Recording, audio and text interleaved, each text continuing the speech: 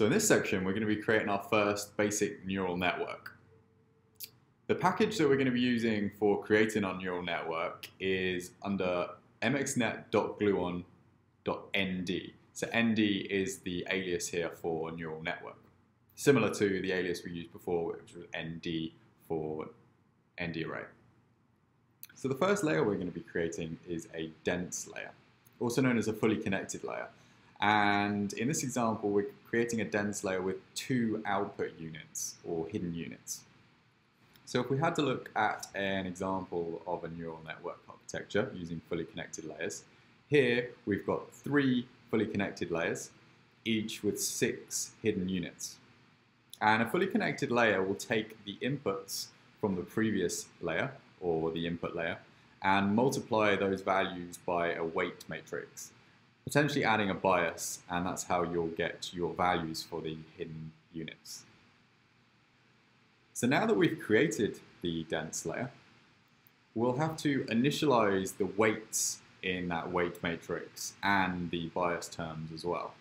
So we can choose the way that this is initialized, and by default we're going to be uniformly picking values between minus 0.7 and 0.7. One thing to note here though is that the initialization isn't going to be happening as soon as you run that line of code. It's going to wait to infer the shape of your input before determining how many weights you're going to need to initialize. So to get things started, we're going to need to create an example input. So here we use what we've learned from the ND array video, and we're going to create an ND array using random numbers, uniform numbers. And the shape of this input is going to be 3 rows and 4 columns. Now with this input, we can pass it to the layer. And it's at this point the initialization happens. It knows that the input is of shape 3, 4, so it can work out the correct size of the weight matrix and initialize those values uniformly from minus 0.7 to 0.7. We could also view this as a batch of 3 samples, each with 4 inputs. So the output after passing it through this layer will be again a batch of 3, but now 2 output units.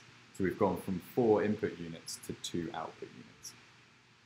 So now that the initialization has happened, we can inspect the weight matrix. And the way we do that is by referencing the weight property of the layer and calling the data method. So this will now print out the weight matrix associated with the layer. And we can see the shape is 2 rows by 4 columns. Because we've got the 4 input units denoted by the columns and the 2 output units denoted by the rows. So a typical neural network doesn't just have a single layer, we have multiple layers connected in different ways. And it's very common for these layers to be chained together sequentially. And so Gluon provides a really nice interface for creating these sequential models. And you'll find it under nn.sequential. So in this code block, we're going to be implementing what's called LeNet. And it contains different convolutional layers with pooling stages and fully connected layers at the end.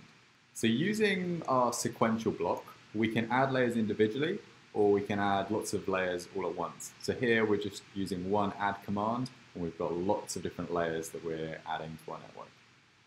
So as we saw before, we don't need to specify the input dimensions of these layers.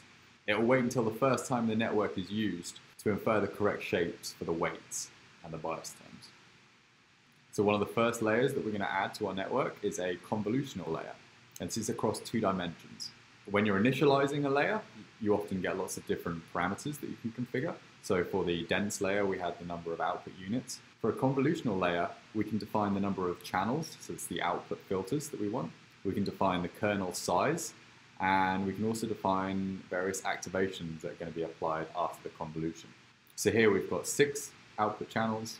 We've got a kernel size of 5, so 5 denotes a 5 by 5. It will assume square unless you specify otherwise, and our activation will be a ReLU.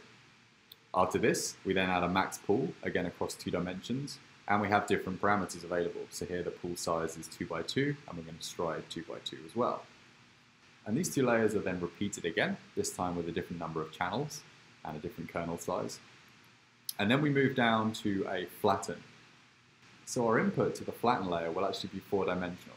The first dimension will be the batch, the second one will be the channel, and then we'll have height and width. And flatten will reduce this to 2 dimensions. So we'll still retain the batch dimension, and then all the other remaining 3 dimensions will be flattened into 1 dimension. So the result will be 2-dimensional output.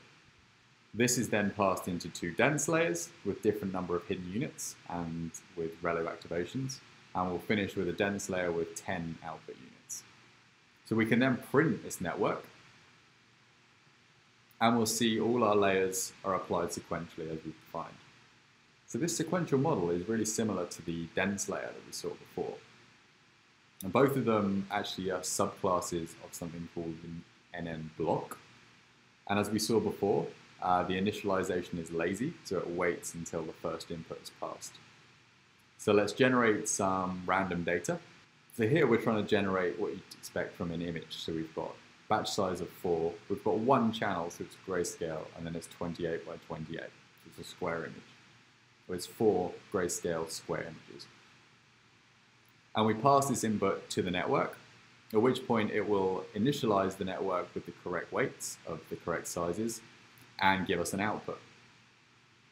Our last layer had 10 output units, so Y has the expected shape of a batch size of 4 and the second dimension being 10. Something we can do with a sequential network is index to a particular layer. So if we take the network and we slice the very first layer using the index of 0, we get the convolutional layer. And if we look at the weight for that convolutional layer, we'll see it's got shape 6 by 1 by 5 by 5. So the 6 is because we specified 6 output channels, or 6 filters, so we can have a look at that in the definition. We have a convolutional 2D with 6 channels. Then we have a 1 because the input was a grayscale image because there was only 1 channel specified. And the 5 by 5 is because when we defined the layer, we specified a kernel size of 5, which meant 5 by 5. We could also inspect the 6th layer, which is indexed by 5. And if we were to look at the definition of the 5th layer, so here it was the dense layer, and it had 120 output units. So with 120 output units, we'd expect 120 different bias terms, and so that's where we get 120 as the shape for bias. So the next thing we'll do is we'll look into how it's possible to cool a block. So we had the dense layer and we gave it input data, and we had the sequential network and we gave it input data. And so that's all defined through a forward method. One of the benefits of using sequential is the forward method will be constructed automatically using the layers that you specify. But you have more control over this forward method, and you can define it in whichever way you would like. So what we're doing here is creating our own block. And as we saw before, a block could be a layer, it could be a collection of layers, or it could be a complete model. So the first thing we need to do when we create a block is to create a subclass of NN block. So here we're calling our new block mix MLP, and that inherits from NN block. And we define the initializer for that class with the init method. The first thing we want to do is we want to use the init method of NN block. And so with Python, you can call the init method of your parent class using the following line. And we'll use a sequential block again and add 2 dense layers, one with 3 output units and one with 4 output units, both with relu activations. And then we're going to create a dense layer outside of the sequential scope with 5 output units. So this is really just to demonstrate the ways that we can combine different blocks, and we have full control over the order in which they're going to be called. And so now we have all the layers initialized, the forward method defines how we're going to use these layers and in which order. And so the forward method takes in input as an ND array and returns an ND array after being processed by the various different layers. So the first thing we do with the input here is we pass it to the sequential block that we defined with the 2 dense layers, which will give us an output of Y. So here, because we're dealing with ND arrays, we can actually print out the values of Y at this stage when it's been passed through the network. So the last thing we do is pass Y through the last dense layer, 5 output units. And the output from this is then returned by forward. So very similar to what we did with the layers above. We instantiate the block, so here mix MLP, and we can print the block, and we'll see which layers have been defined as part of the block. And because we get full control over the definition, this allows us to be really flexible and how we define the models. So we can create dynamic graphs, for example. As in the examples we've seen before, we initialize the network, which is going to be lazy initialization once it's seen the input. And here we generate some random input data, which is 2 by 2. And then we pass this input to the network. And it's at this point the forward method gets called. So the X that we give network here is the same X that will be passed to the forward method here in the mix MLP block. And because we've got a print statement, we're actually going to see the print of Y after it's been passed through the block, the sequential block with the 2 dense layers. So because the last layer of the sequential block had 4 output units, we'll see a 2 by 4 matrix being printed out here. 2 because the batch size was 2 in our original input. And then in addition to that, we're going to get the final output of the mix MLP block. And because the dense layer had 5 output units, we're going to see a 2 by 5 matrix. As we did with the sequential block before, we can reference particular layers and access their weights. So here, by accessing the mix MLP net, we can reference BLK, which was our block that we defined in our init function.